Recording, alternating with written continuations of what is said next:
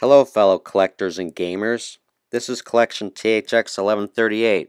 Today I'd like to share with you my original vintage 1978 Lord of the Rings board game by Milton Bradley. This was in support of the Ralph Bakshi animated film I saw on TV. The object is to be the first player to reach Mount Doom and throw in a ring.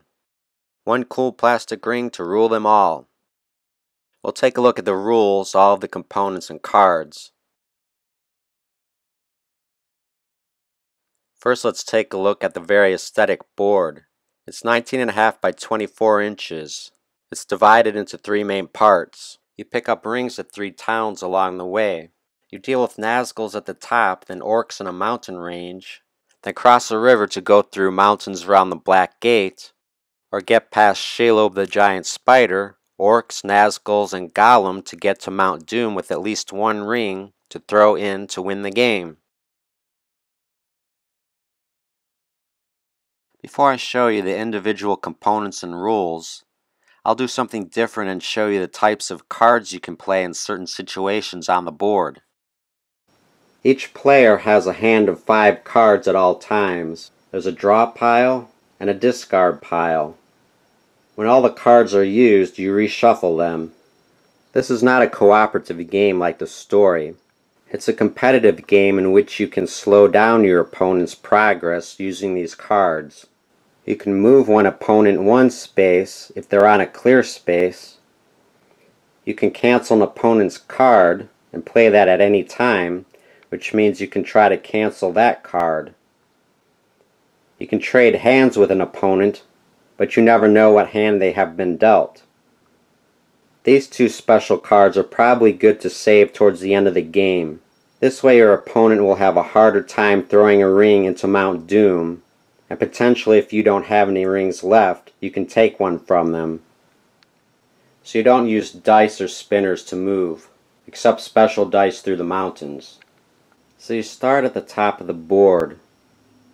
You move 1 space per turn through the clear white spaces, unless you have a move 2 spaces or 3 spaces card. You pick up your first ring at the town of Bree.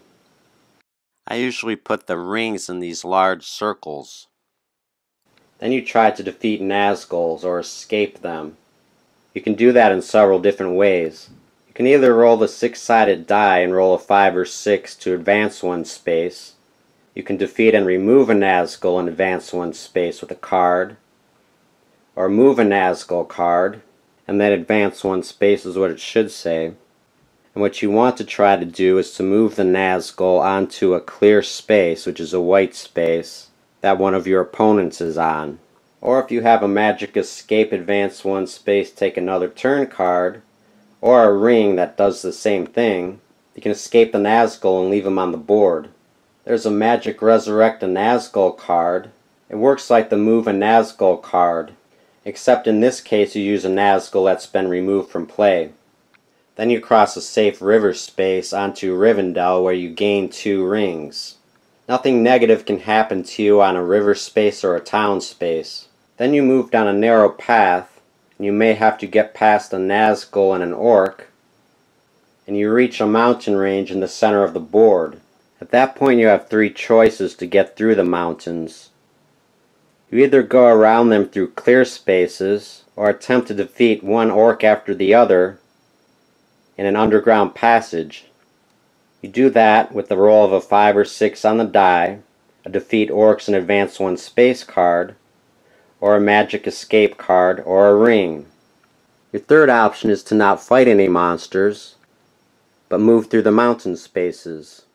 You do that with a move 1 space through the mountains card, or roll a special die that has 1 through 3. You move it down 1 number on each turn until you get to the red dot. Then you can move forward 1 space. However, no Nazguls can be moved onto a mountain space. So after you've navigated the top, gone to 2 towns, and through a mountain range, defeating Nazguls and Orcs, you reach the town of Lorien. There's an asterisk on it because it means that you have to have 3 rings when you leave Lorien, no matter how many that you had before you got there. You enter the bottom third of the board once you leave Lorien. You cross safe river spaces into the Mount Doom mountain range. You can move through the mountains using the mountain dice or cards, and then the clear spaces around the Black Gate using the move 2 or 3 spaces, or move 1 space per turn. There's another route to Mount Doom. You have to escape Shelob the Giant Spider using a magic escape card, a ring, or a 5 or 6 on the die. There are no special cards like Nazguls or Orcs, but you defeat these Orcs the same way you did the others. No matter which way you go, this is the entrance to Mount Doom. There's 2 Orcs and 2 Nazgul. Once again, you defeat them the same way you had in the rest of the game. Finally, you have to escape Gollum with a magic escape card, a ring, or a 5 or 6 on the die. No matter how you do it, as part of the same turn, you throw a ring into Mount Doom. You have to have at least 1 ring left to do that. Then you win the game and save Middle-earth. So that is a good overview of the gameplay of Lord of the Rings Adventure board game. The quest to save Middle-earth. Now let's take a look at all the components and all 54 cards. These are the special movement cards, including mountain spaces. And here's most of the cards you play against opponents to slow them down, including the powerful Gollum and Boromir cards. And also you might want to draw a new hand if you don't like the cards you have. Here are the Orc and Nazgul combat cards. You can see Move a Nazgul is another premium card to have. Here are all the magic cards designated by a black background that can't be cancelled. Here's where you put the deck of cards to draw from, and then the discard pile, which will be reshuffled when you're out of cards. Here's a close-up of all the named characters you have to choose from. Here's the back of the box, which is also in full color on coated stock. It has some flavor text that you can pause the video to read. Finally, here's still frames of the rules printed on the inside of the box top, if you have any questions as to how the game is played in specific instances. You can also pause these screens to read them. I may show gameplay in another video.